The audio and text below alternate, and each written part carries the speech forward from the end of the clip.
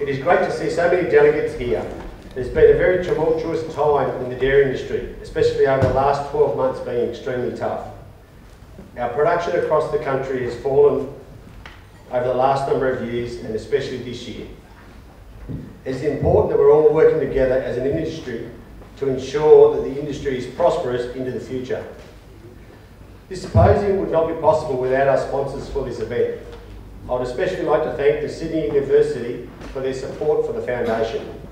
I'd also like to thank our platinum sponsor, Dairy Australia, who has been a long-time supporter of this event. Bega for supporting the Emerging Scientist Program. Our gold sponsors, Dairy New South Wales and Local Land Services. The silver sponsors, Dairy New South Wales, Laley and Westpac. And our bronze sponsors, Jeffo, New South Wales Farmers, Cybers, ABV Vista, Lactalis and pasture.io. I'd also like to thank Dairy Connect, who are sponsoring the Dairy Science Award that will be presented tonight. There are representatives here from our sponsors today and tomorrow, so I'd encourage that you all meet with those through the break sessions. This event has been coordinated with the help of the DRF Director, Professor Yanni Garcia, together with the organising committee who have put together this great program. I'd like to thank them for all their great efforts. This symposium is about bringing research and information from our industry peers and other bodies. We are going to hear about Feedbase today, and it is very important under the current feed situation that many farmers are facing. With feed costs at record highs and rainfall in many regions along the eastern seaboard at historically low, it is very important that we are aware of some of the information that is available to us. We'll also have 9 emerging scientists presenting tomorrow. This is a very important part of our symposium, and I encourage everyone to use the cards handed out to help score each of the presenters. This helps them develop their skills and knowledge, and the feedback is very well received. I'd like to officially open the symposium and thank everyone for their attendance and support. And now I'd like to invite Jeff Odgers, Chair of Dairy Australia.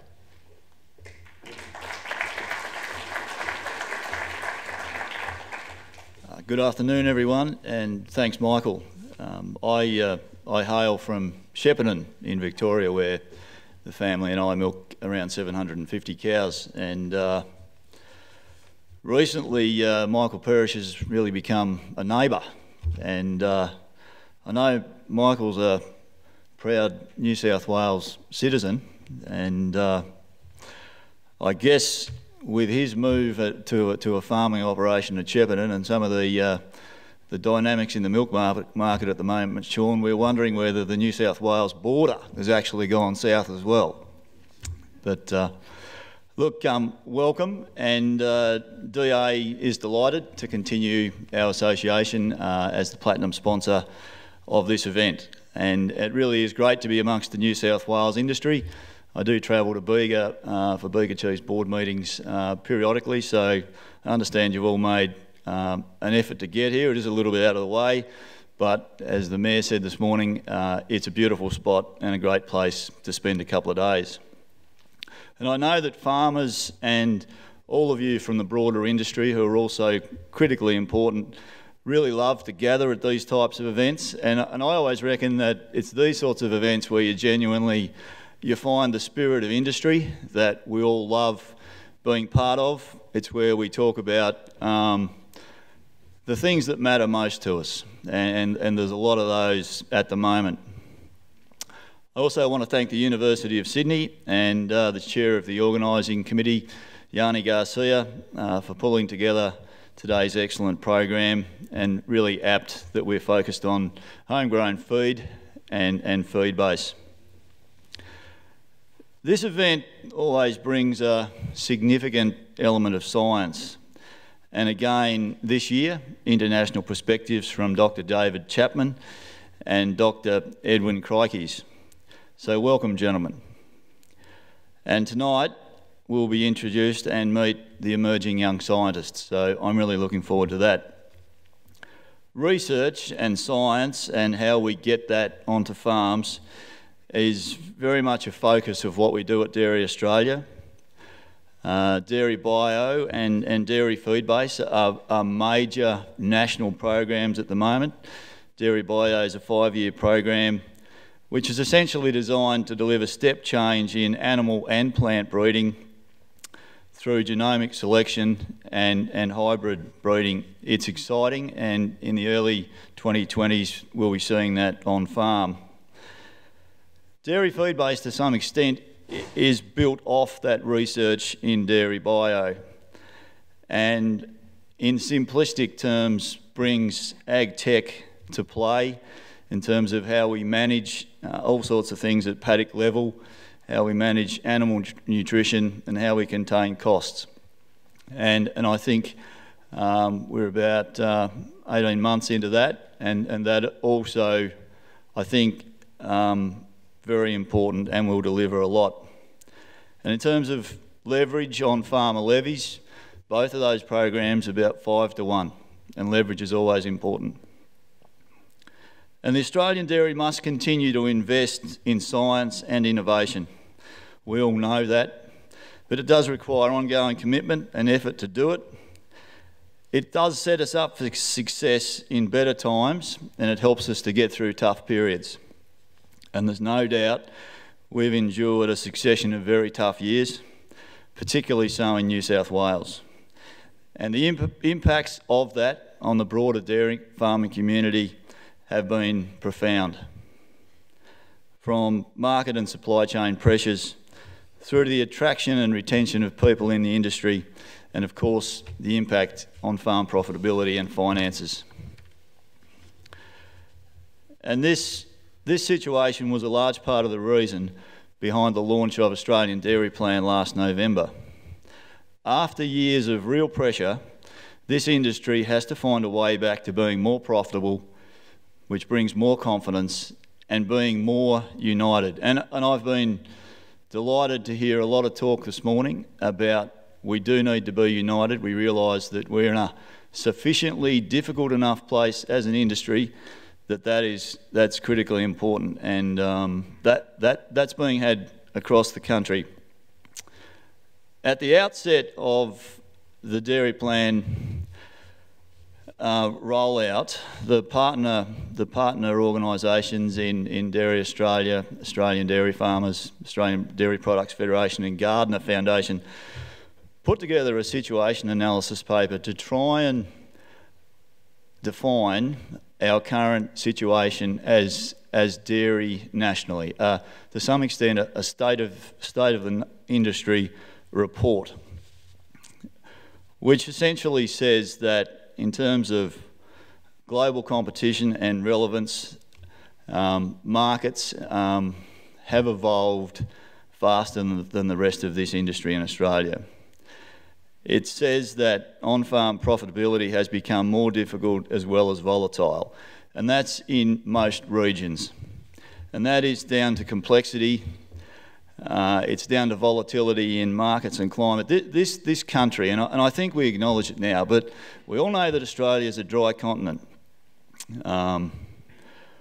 We all know and feel that there's something happening with climate, that we're having a degree of climate change. We're also the most variable climate on the planet by a significant amount.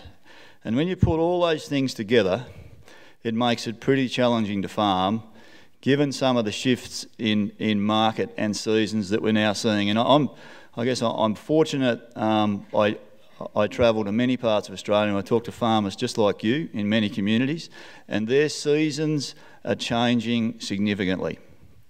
And that's really playing to the way that we're running farm systems and whether we can actually make a return. And so we as people in dairy and as dairy organisations, we have to continue to adapt. We have to try and get in front of that if we're going to succeed.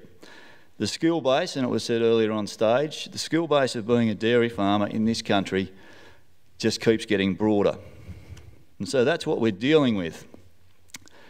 And that's been reflected in the workshops that we've held around the country. So we've had 24 dairy workshops in all of the dairy regions. I've got to say the engagement from farmers has been excellent. I've been delighted. We've had around 1,000 people turn up to those workshops. It's been democratic and people have genuinely had the opportunity to put on the table what they're feeling and what's on their minds. And the themes, really, no matter which region, have been pretty consistent. Farmers are looking for leadership.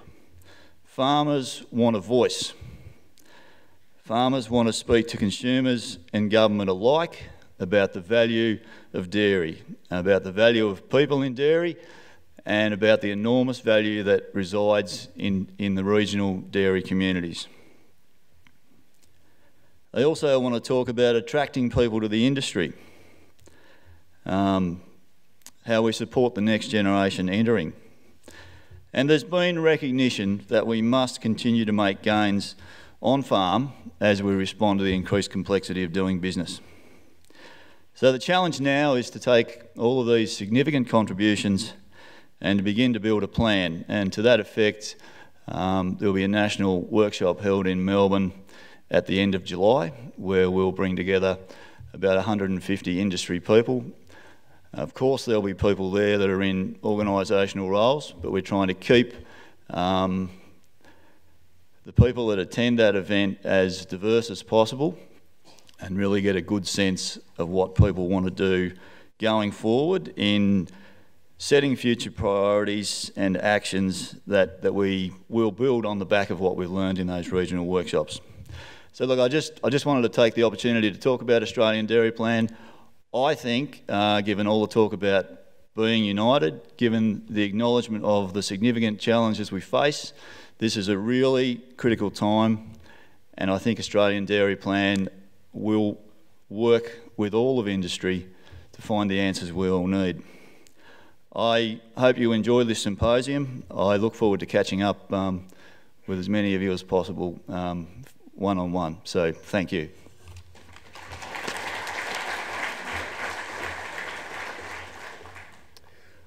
Thank you, Jeff, for that. I'd like to now call up Cameron Clark, who will facilitate the next session.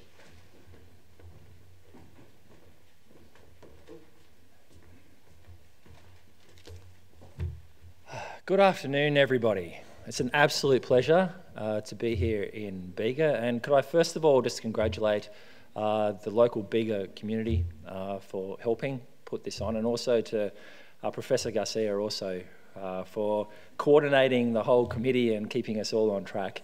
It's quite an effort, and also to Tara as well for keeping us all on the straight and level and keeping us to time, and I will do my best as chair of this opening session to do that.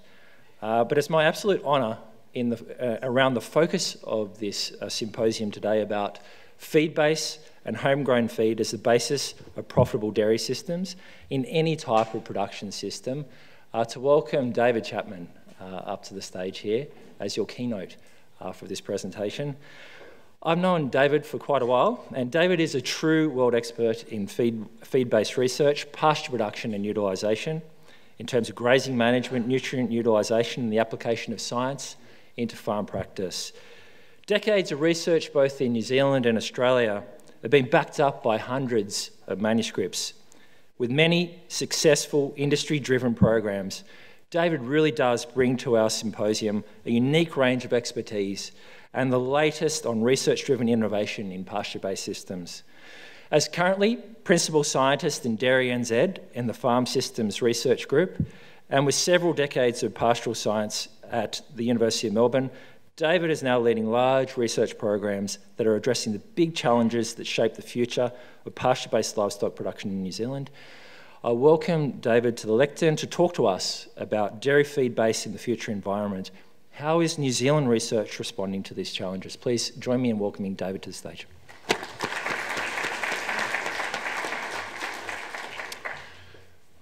Thank you very much, Cameron, and good afternoon, everybody. It's a pleasure to be here, and I'd like to thank Yanni and the organising committee in particular for the invitation to address the symposium today. It may seem a bit strange having a Kiwi up here talking about our industry in a conference that's focused on your industry issues, but as we know, there's a lot in common between our two industries. Feedbase is probably our single biggest common feature. And so the focus on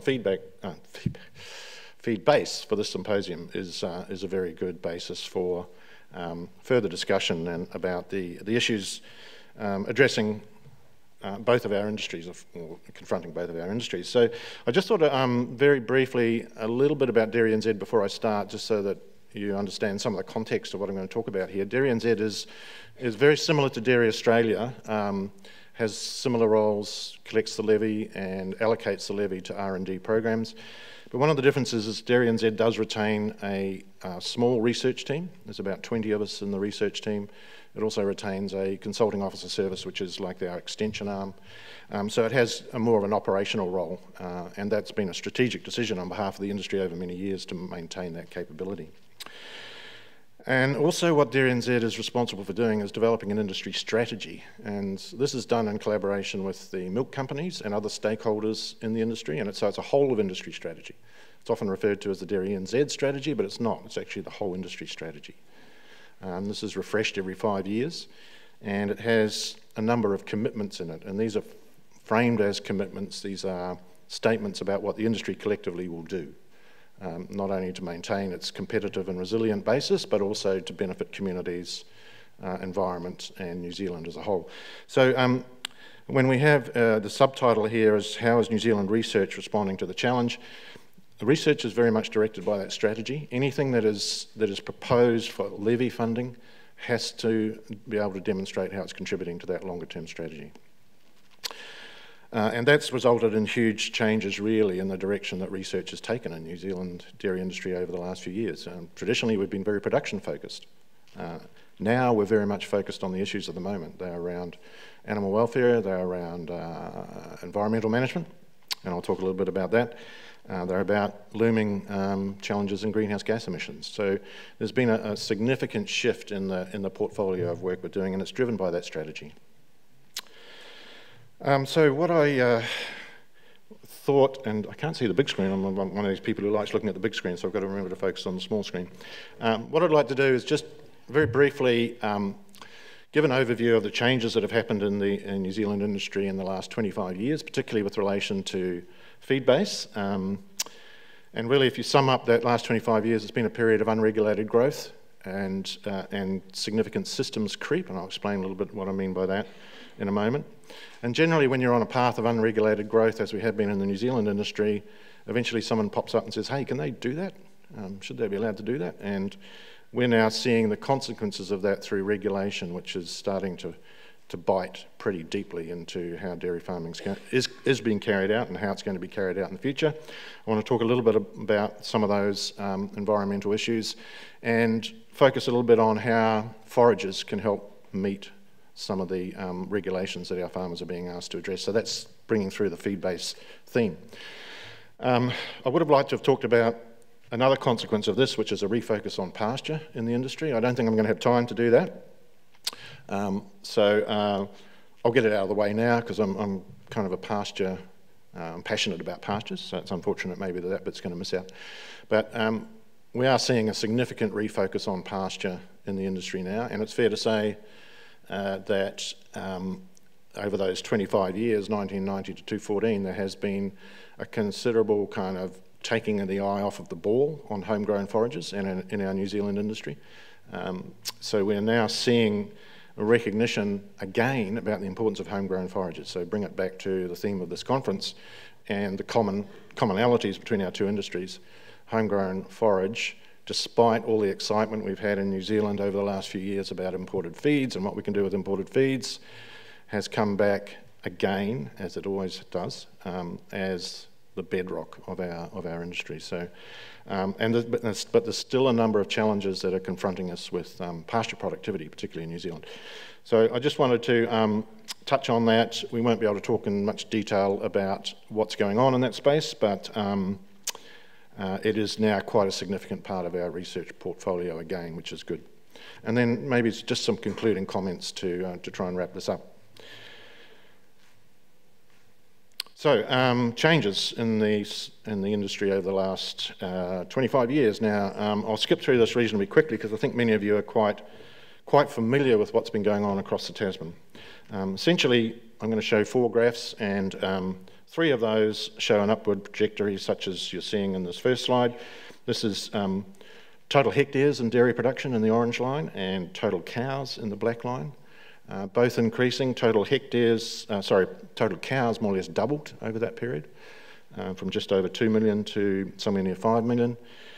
And total hectares not quite doubled, but as a consequence of those two things, those two lines coming together, there's a bit of an increase in stocking rate across the industry as an average, but not a great increase, up to around about, I think, national average about 2.8 cows per hectare from about 2.4. So it's really been more a story of expansion, and that's what's driven a large part of the increase in milk solids production over that period of time. Now you'll notice on that curve that it's flattened out since about 2014, as has the curve for number of cows and to a certain extent number of hectares that are used for dairy production as well. And 2014-15 was kind of a watershed year for our industry in the sense that these were the 14-15 and 15-16 were very low payout years in our industry, as I think they were here as well, and that has actually had quite a significant effect on the refocus back on homegrown feed. And we'll see a little bit some examples of how that's playing out at the moment.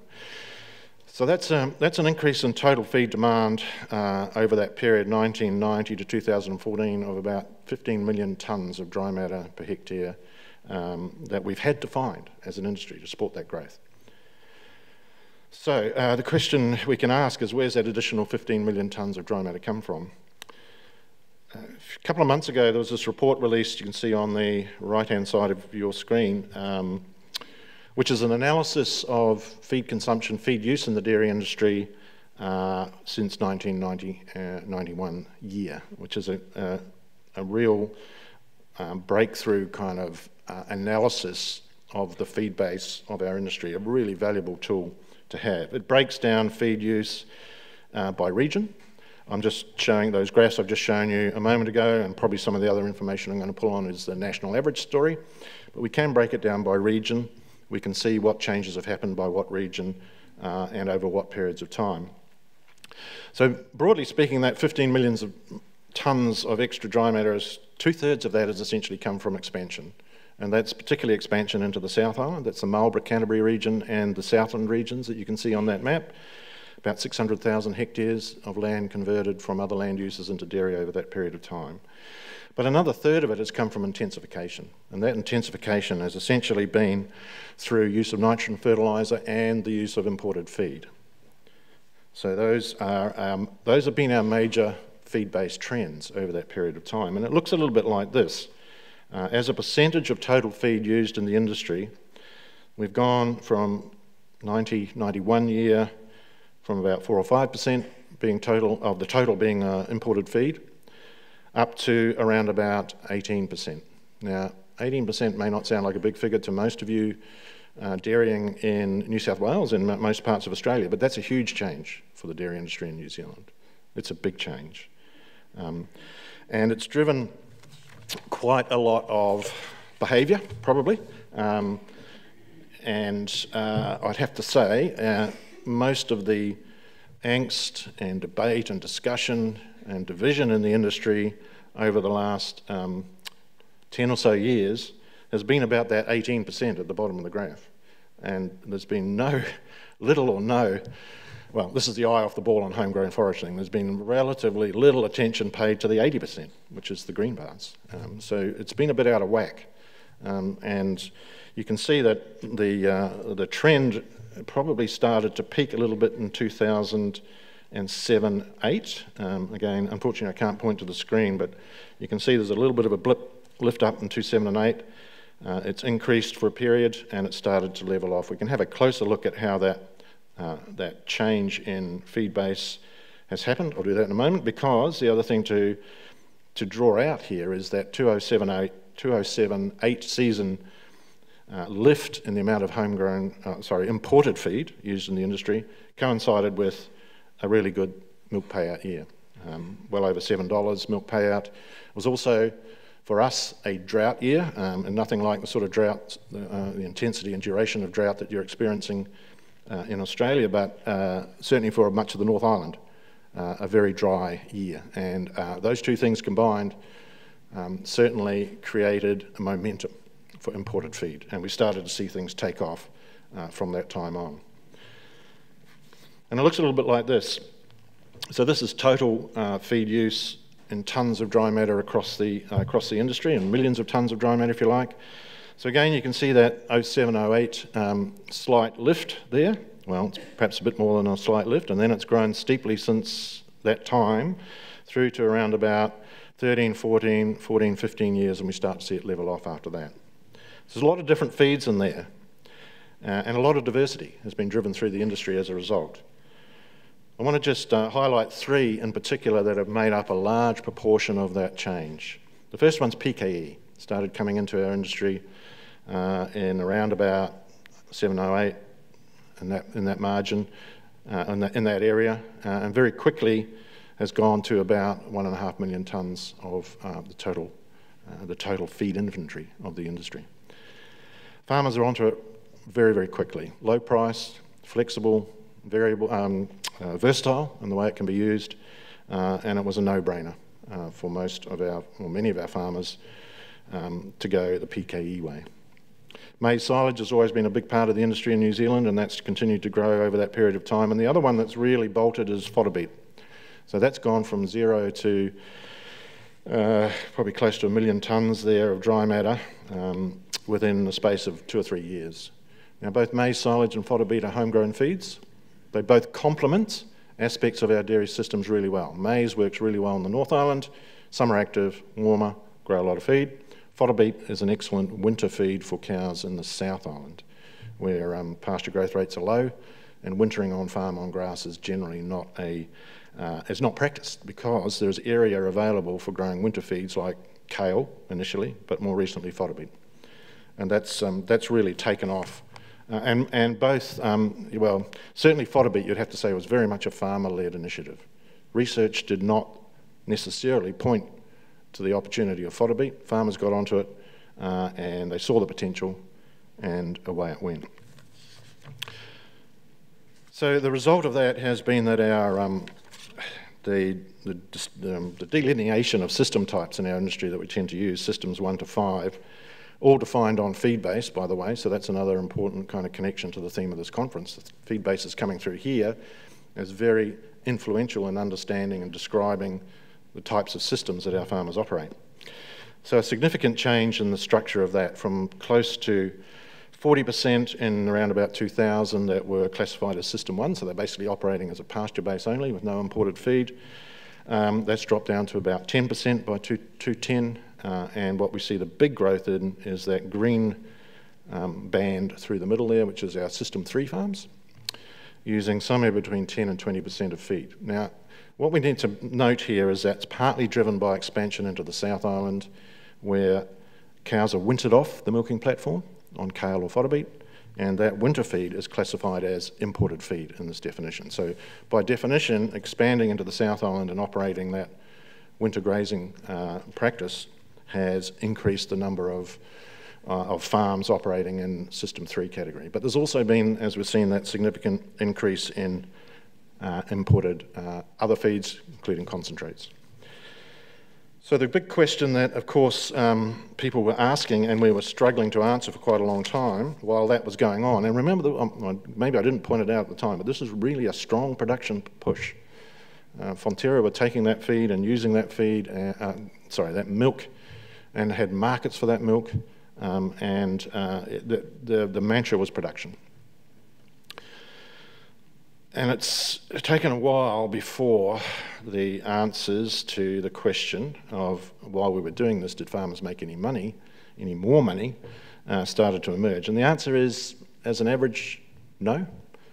This is an analysis, it's one analysis that's been done on the dairy-based data set that's available in New Zealand that's looked at the differences between those different systems levels in terms of profit and return on assets. And on average, they haven't found any significant difference in profitability of farms across those three categorisations there, lumping a few of them together. I mean, some farmers did make more money out of intensification, others didn't. And it comes down to that magical ingredient of management skill. And one of the factors that we have been able to uncover from the dairy base and other analysis is that, in fact, when farmers have moved to more imported feed and they've looked at the feed cost, What they have not realised, and what we've been slow as an industry to realise for quite a period of time, is that that's actually driven additional costs in the farm operation. We can call these sticky costs. For our farm systems that have gone from largely grass-based to importing feed, there's been a need to build infrastructure to do that. There's R&M that goes with that. There's a whole lot of other things that go along with it. So the picture is now quite clear that for every $1 spent on imported feed, there's probably about another 50 cents that's being added to operating costs. And that's fine if milk payout is about $8 a kilo, but it's not fine if it's about $5 a kilo of milk solids.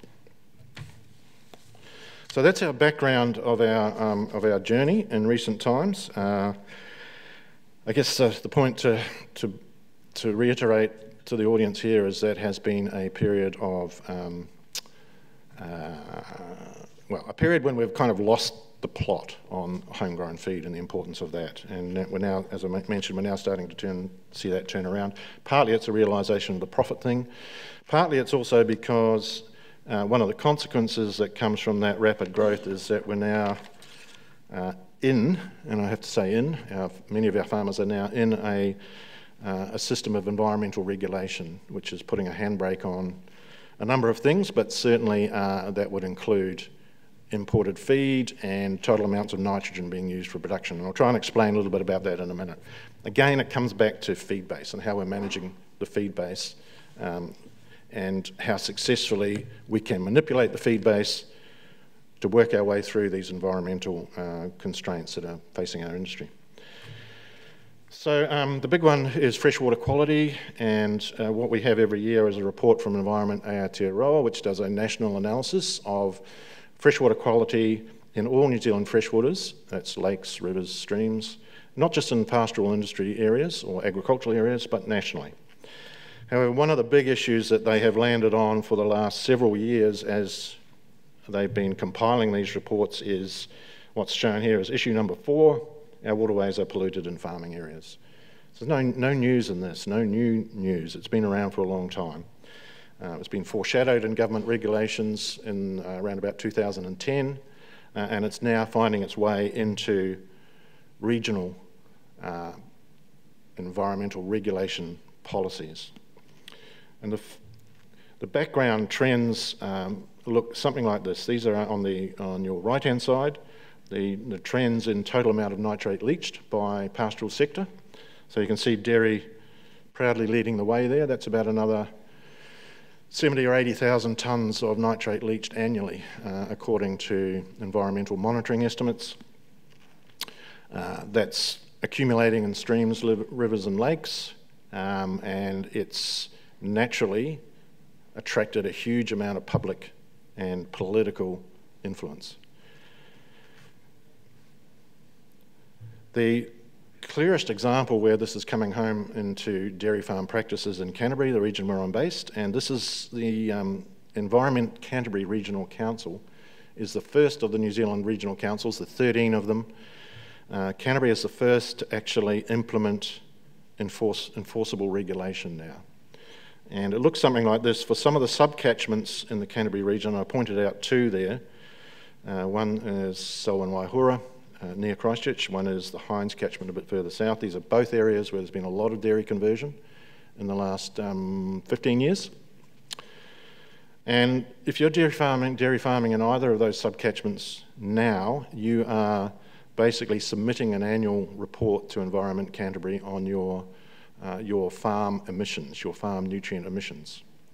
And they are accumulating those reports, calculating a 4-year running average, and they will then consent your farming operation for a future period based on your environment plan.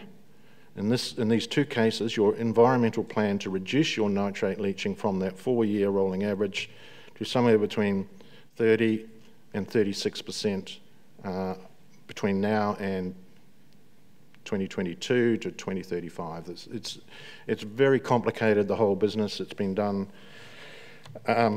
differently in many regions, but this is the reality for farmers. They're now in this regulatory system. So this is regulation on output. It's regulating nitrogen losses from farms. It's not regulating nitrogen inputs to farms, but those are huge reductions in nitrate leaching. And these are enforceable. And in 2011, when this whole nutrient focus and nutrient regulation policy started to emerge at government level, we had no idea whether farmers would be able to make those sort of reductions in nitrate leaching in those regions, on those shallow soils, very free draining soils with irrigation, whether they'd be able to meet those sort of reduction targets and still have a profitable business. So when I go back to the dairy strategy that I mentioned at the beginning, that's one of the real big commitments in that strategy, is to develop farming systems that allow the industry to operate within the environmental regulations. Now, this has generated a lot of hysteria in New Zealand over quite a period of time. So May 2018, we have a minister. This is a minister of the Crown, not a minister of the cloth. This is actually our environmental minister has come out and said New Zealand has too many cows. Greenpeace, a day later, have come out with their latest poll results saying 52% of New Zealanders think we've got too many cows. So fewer cows is obviously the solution, guys. Let's do that. Yeah, right. Well, as usual, with a lot of these kinds of knee-jerk reactions to a problem, it overlooks the point that cows aren't actually a source of nitrogen. If it's nitrogen we need to fix, then let's think about the nitrogen we're bringing into the farm system and where that's going. Cows aren't the source of nitrogen. They recycle it, they make it more vulnerable to nitrate leaching risk, but ultimately it's the amount of nitrogen we bring into the system and how we manage it that matters. And that's where a lot of our research has been focused in the last short while. The first thing we wanted to do was understand how efficient our farm systems were presently in nitrogen use, and whether we needed to realign current farm practices to get a better system utilisation of nitrogen input. That's the first place to start. It's like doing up your shirt in the morning. If you get the wrong button, if you get the top button in the wrong hole, you can keep doing the other buttons up, but it won't look right. So basically, the first place to start is look at our system inputs and outputs. Are those inputs being used efficiently to generate outputs? If not, how can we realign our inputs or our outputs to get a better utilisation of nutrients? Then we can build other mitigations on top of that, such as forage options, and we've done quite a bit of work in this, and I'll touch briefly on some of those in a moment. Another area that we're working on at the moment is looking for variation in cows for nitrogen partitioning patterns and nitrogen excretion patterns, and whether or not those can be successfully bred into a breeding objective within the National Breeding Index in New Zealand. And basically what we're looking at here is breaking the relationship between production and environmental outputs or environmental impacts. So system realignment, if we look at the nitrogen cycle has many dimensions to it, but those two at the top in green on the right-hand side for you, and in blue for the left on the left-hand side for you is our inputs and outputs. And the balance between those two is what we call the nitrogen surplus. Now, it's almost inevitable that as you bring in more nitrogen to produce more milk, you will lose more nitrogen. It is that type of element. It is not retained by the system. And we can expect some sort of general relationship like this, where as we strive for higher total production, we are going to reach a point where the extra nitrogen we're bringing in, whether in feed or fertiliser, is not going to increase production, or if it does, at a very low rate. And the surplus that is not going into product out the farm gate is going to be lost to the environment in one way or another. And the balance between those two, inputs minus outputs, is just a simple nitrogen surplus. Anyone can calculate this for their farm business. And we know that the nitrogen surplus is very closely related to nitrogen release to the environment. So while we can do lots of complicated work and for any farm calculate its estimated nitrate leaching, that's really dependent on the farm soil type, on its climate and so on. And it's often hard for farmers to relate to farm practices that can reduce their nitrate leaching when these environmental factors are so important. But the nitrogen surplus is under management control. It's under our control as to how much fertiliser we're bringing in, how much feed we're bringing in, and the efficiency with which we're converting that to outputs is also under our control. So we've kind of moved more now towards a nitrogen surplus approach to communicate and work with farmers about that system realignment. And when we look at, this is a very complicated graph, I'm not going to try and go through it, but those are our 5, basically those coloured lines are our 5 system types. Green is 1, red at the top's 5.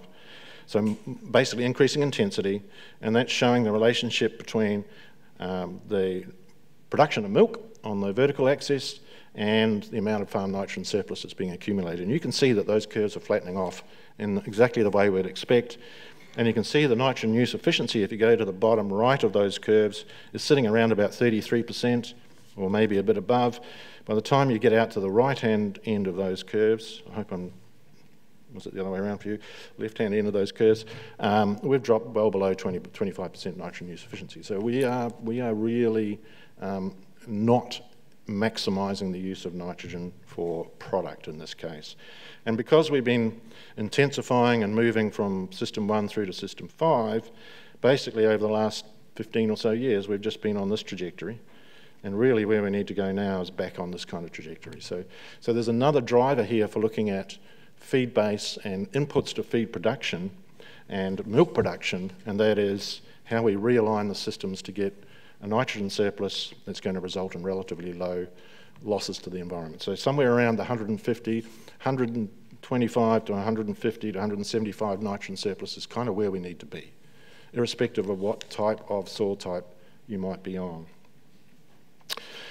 We've been pumping nitrogen fertiliser into the system quite successfully. Actually, we started that before the boost in feed production, or imported feed. So you can see nitrogen was on the increase from the early 2000s. The earlier graph I showed you had imported feed lifting from about 2007 onwards.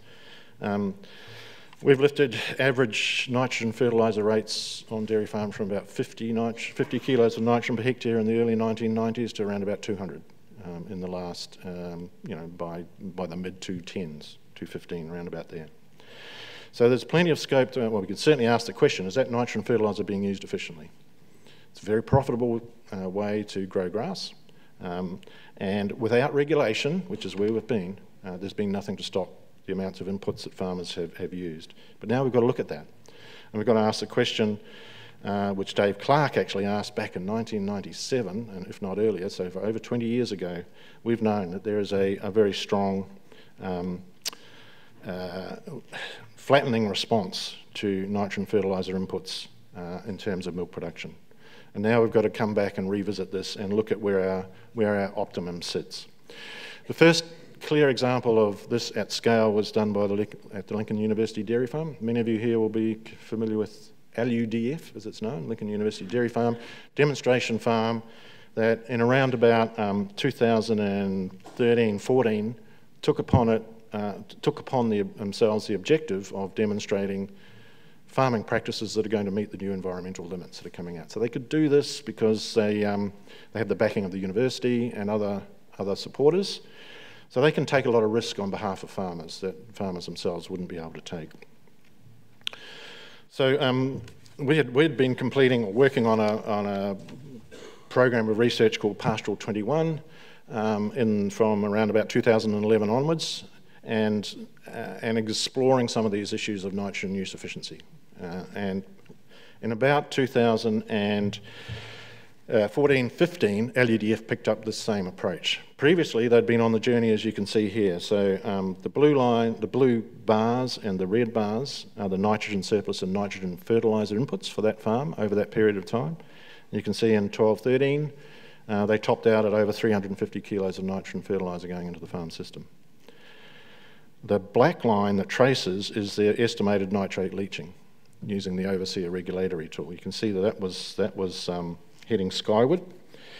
The dashed line is their 4-year rolling average nitrate leaching from 2009 to 2013. That's their regulated level of nitrate leaching that's now being monitored by Environment Canterbury. This farm is in the Selwyn Waihora catchment, and their nitrogen leaching will need to drop by 30% in order for that farm to continue to be consented as a dairy farming land use. So in around 14-15, they backed out quite a lot of fertiliser, backed it out to about 160 kilos. The nitrogen surplus dropped, the estimated nitrogen leaching dropped, and it came down to around about that 30% below the 4-year rolling average benchmark. A very powerful demonstration that at scale, this is a 630 cow herd when it started, at scale there are options for meeting those targets. And this, we did not know this in 2011 when we started out on this work, whether that would be achievable or not. Now it sounds pretty neat and simple. It's not. It's a major system change, and so there was discussion before lunch about extension and how we do extension. How do we do extension to get practice change? It's quite challenging in a case like this where there is major system realignment needed. And a long story short, but one of the areas we've concentrated on in the last few years in DairyNZ is doing this with farmers. That's what we might call a co-development approach. It's getting farmers involved very early on in the research itself and engaging on their own properties in some of the practice change that we believe is necessary to reach our targets. And you may be asking questions about what was the productivity and the profit of that system over that period of time. Well, actually, it didn't get knocked badly off course. On blue bars are pasture eaten, orange line is milk production. Profit was still within the top 5%, if not the top 2% of dairy farms in Canterbury. LUDF benchmarked themselves against other farms. Profit was still strong. And this is all about efficiencies, using nitrogen when it's needed, as it's needed, in the amounts that are needed. So just the last few minutes, talk about some of the forage options that we've recently explored, started exploring. There's various ways of manipulating what's going on in the system. We can look at urinary nitrogen excretion because that does increase the risk of nitrate leaching, and ask how we might reduce that. We can look at plants taking up more nitrogen. If plants take up more nitrogen, then it's less likely to be leached. And we can look at reducing the amount of nitrogen cows are eating. One way to do that is through reducing the nitrogen content of the forages that they're eating. So we've had a look at all three of those various options, and very briefly, in the reduce category, we are quite excited about the plant plantain, which is a pasture herb, a grazable herb, which is doing some really interesting things in the animal and potentially in the soil. Italian ryegrass, a winter active grass, very powerful for nitrogen uptake during the winter period, which is a leaching risk period, and also catch crops following those winter kale or fodder beet crops that cows are grazing at high density, depositing a lot of urinary nitrogen into the system. And finally, the plant content one, well, fodder beet's a good example of a plant with very low crude protein concentrations and also therefore potential for reducing nitrogen excretion. So plantain, very quickly, what we see is that it does decrease urinary nitrogen concentration. It does that as a diuretic. It's got some very interesting bioactive compounds in it. We very consistently see from a number of studies, which this graph summarises, that as plantain content in the diet increases, the urinary nitrogen concentration goes down. The importance of that is that the urine patch then doesn't contain as much nitrogen as might have previously, and there's a better chance for plants to be able to take that nitrogen up instead of the surplus being leached through the soil profile. We need to know more about how much plantain we need in the diet and in the farm system. This table, very quickly, the take-home message out of this one is that it's not until we get above 30% plantain in the diet that we start to see these things shift. So that's quite a change. Changing the feed base to get a plantain intake of about 30% of total feed eaten is no small matter. So this is a work in progress. The reduction in nitrogen in urine is associated with more nitrogen being partitioned to milk and more to faeces, so that's good from a production point of view and a nitrogen risk point of view. And we know that's related to certain aspects or nutritive value characteristics of the plant, along with its bioactive compounds. We've got more work to do on this, and that includes proving that it will have a benefit for nitrogen leaching at scale. It's okay doing small plot stuff, but we've got to know whether it's going to work at scale for farmers to be convinced. We've got to know more about its modes of action. We've got to know whether it's having any negative effects on milk composition, market access, maybe even some positive effects. and driving adoption. There are two other quick options. One is catch crops, which are showing some considerable potential for taking up nitrogen after winter grazing. You can see the reductions that have been measured in one study here. Very soil type specific. Free draining soils are okay. You can get on with a crop soon after cows go off in around about July, August. Other soil types, very, very limited opportunity to do so. So that's very specific to soil type. Fodder beet, we have again seen some significant reductions in nitrogen intake in particular. Those have transferred into urinary nitrogen load. There are some issues around metabolics and some of the other nutrient intake characteristics of fodder beet, particularly phosphorus and calcium, that have to be managed. So it's got its own set of challenges, but we have also seen in some work on free draining soils in Canterbury quite a significant reduction in nitrate leaching. You'll see that bottom row there, suction cups, that's a method of measuring nitrogen directly under the soil, showing quite a significantly lower value under fodder beet than kale. So I'm not going to talk about refocus on pasture, and just a few quick concluding comments, Mr. Chairman, if we've got enough time. So where we've been on a fair old journey of high production and high inputs, that's slowly abating. It's going to take a while to turn this around. But there are a number of factors that are driving that. We've touched on some. Capital gains are certainly drying up in the industry. Farms aren't moving as rapidly as they would in terms of sales, and prices are down. Cash flow is critical now that the servicing of debt, which is very significant in our industry, which has always been there, but it's even more critical now that capital gains are not rising as much as they have in the past. We've got these heavy environmental pressures that the industry are facing. Water quality, we're in it now. Methane emissions I haven't touched on, but the government's recently announced a net zero carbon bill, which is going to require 10% reduction in methane emissions across sheep and beef and dairy industries by 2030, and very, very significant cuts beyond that if that bill gets through. So there's naturally a fair bit of angst about how we're going to do that. Everything we've learned to date suggests the nutrient issues we can deal with. We've got quite a few tools up our in the toolbox. System realignment, we've got plants, we've got animal solutions. It may not sound convincing to farmers at this stage when we tell them we've got confidence we can meet those challenges, but with the R&D foundation behind this has been absolutely critical to get us to a position within probably about 7 or 8 years where we can point to the evidence to give farmers confidence that we can deal with this one. And the refocus on pasture, which I didn't get time to talk about, but some of those of us who've been old enough to have been around for a while will say, yeah, right, we've heard this before. And every time there seems to be this creep back to imported feed and higher production. Farmers just love feeding cows and producing milk. So we'll see whether that's going to stick, and we've got to do some work driving increased rates of genetic gain in forages. And like you, but nowhere near as severely, we've got some climate change signals that we're picking up in particularly in northern New Zealand, which are going to severely test the ryegrass clover pasture base that we're fortunate enough to have. So I'll leave it there, and thank you for your attention.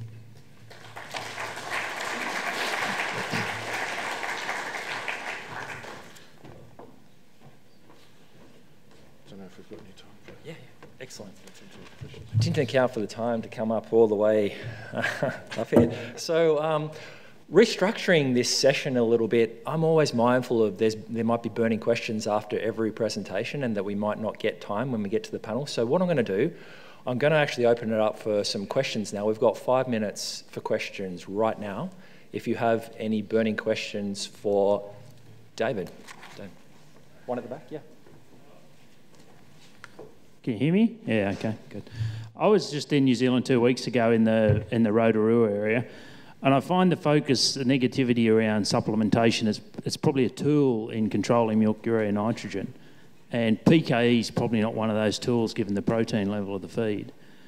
So I think a refocus on not only pasture-based and obviously the plantain research, but the quality of the energy concentrates that get used in capturing nitrogen. What's your thoughts on that? Yep, I skipped over it. There was a summary table that I was going to just step through. It was about 5 or 6 kind of recommended mitigations that can be used, and one of them was backing out higher nitrogen feeds for lower nitrogen feeds if you're still using a supplement. And look, farmers will continue to use supplement. I mean, it's got a role, absolutely, in managing feed shortages.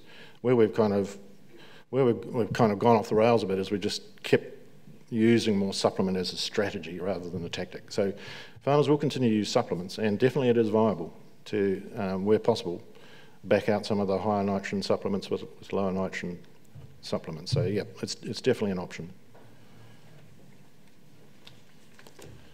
Other questions?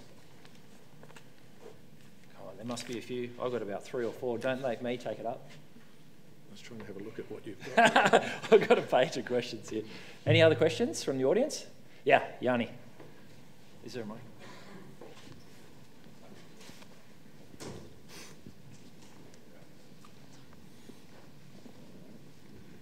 Thank you. Thanks, Dave. Excellent presentation. I was wondering, when I was there involved with Pastoral 21 from the outside, there were a lot of people moving into, I mean, one of the obvious consequences of for reducing nitrogen in pasture, the opinion was to, okay, let's take the cows out of the paddock. And there were a lot of changes occurring in following that sort of a line. Well, how has that kind of evolved, and where is it going? Yep. So it's still an issue that there's not a lot of research going on into it, but it's definitely something that many farmers have invested in some capital infrastructure to do a couple of things. One is to be able to stand animals off, particularly in autumn, which seems to be the period when urinary nitrogen is going back onto pasture. It's at its highest risk of then leaching in the winter rainfall period and the drainage period. So standoff pads to basically get animals off pasture at that time for, say, 12 hours a day. You're cutting half the amount of nitrogen going back onto the pasture during that sensitive period. Yep, it's going to work quantitatively. They've then got the issue of what are you going to do with the, the feed pad materials you're using, unless you're going to go to the next step, which is you build something quite substantial where you can collect nutrient, effluent, etc., and respread. Now, I should have prefaced and said that a lot of this work is done on fully grazed systems, really, and that's that's our fundamental farm system. And not many farms, or relatively few farms, have geared up with the infrastructure to be able to collect effluent. It is an option, but it's a more capital-intensive one. And I guess from a research point of view, what we've tried to do is keep a cows and grass solution, if we can, with minimal infrastructure investment. And my point, just briefly at the end, about debt levels kind of underscores that. I mean, farmers are carrying a lot of debt just through land purchase and conversion and so on. Adding another $1,000 to $2,000 per cow of borrowing to build facilities is ain't going to work for a lot of people. One more question. One more question. Actually, 2 more. I'll allow 2. Yep, one here and then one here, and then that'll be. With the increase in plantain in the pasture, say to 30 to 45%, has there been a positive increase in cow fertility with that? Oh, cow fertility. Not that we've observed, but we haven't actually, we haven't gone looking for it at this stage. In fact, we're only at the early stage of testing the effects of plantain inclusion on system productivity for a start, feed grown, milk production. And if there are any associated effects on animal welfare or well-being that might be associated with it. We haven't looked at the reproduction one. And I'm not sure what you're thinking might be the components of plantain or the features of plantain that would have an effect on fertility? No, it was just the cow nitrogen levels. Right. With lower cow nitrogen, there might be higher fertility. Yeah. Yeah. So the animal is partitioning more out into milk and feces. Generally speaking, plantain is not lower in nitrogen content in the herbage than ryegrass. It's quite similar, and the effects are more to do with the solubility of the protein and also the carbohydrate to nitrogen ratio. Carbohydrate to nitrogen ratios. So they can have similar nitrogen intake. And there are some partitioning differences that flow from that, but the total nitrogen eaten often is quite the same. Just very quick one. Yep. Yeah, thanks, David Porchen from Melbourne Uni. Quick question about those mitigating strategies you talked about, such as plantain. Do you have a comment on how would they potentially impact on methane emission? Because that's another side of the pollution, obviously. Yeah, questions about things like plantain and methane emissions. We don't have any reason to believe that feeding plantain will reduce methane emissions. Pretty similar in fibre concentrations, digestive, metabolisable energy and so on. Be nice to think that it might, but we're asking it to do one thing, and asking it to do two things is probably too much. It will have an effect on nitrous oxide losses. That's another greenhouse gas that's kind of in our system is bundled in with carbon dioxide. That's still useful. But methane emissions, not likely. Thank you so much, David. We'll let you off now. So please join me in thanking David for a fantastic presentation. Thank you, David.